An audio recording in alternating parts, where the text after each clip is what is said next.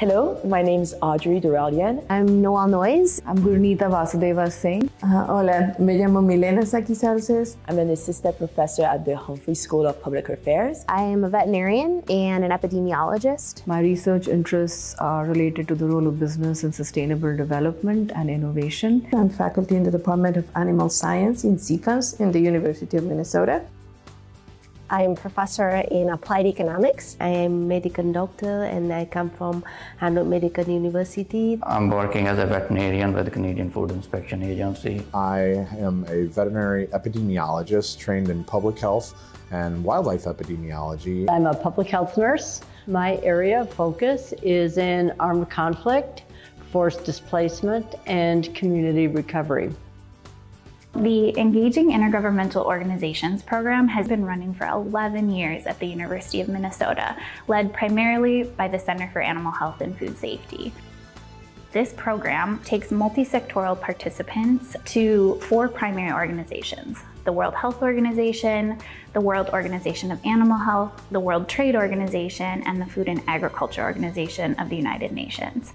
When you bring these multidisciplinary professionals into these organizations, you have this unique opportunity to both hear about what the organization's needs are and then give these professionals a chance to say, this is how my work actually applies to that challenge, and I have ideas.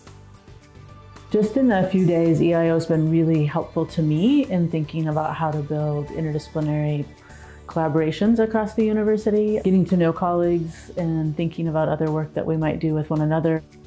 The program like EIO is important because for me it's been more like connecting the dots. Coming to these trainings and this experience, it shows how relevant what we do at national level or at regional level, how relevant it is in informing the frameworks at global level.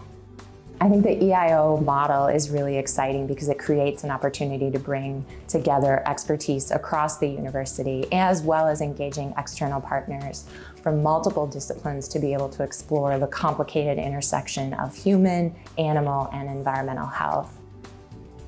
It's very important to work across disciplines because in terms of the work that I'm involved in, it's not possible only with one discipline being responsible. It is very important to come together, collaborating in the sense to reach this common goal for the good of the country and for the good of the international community.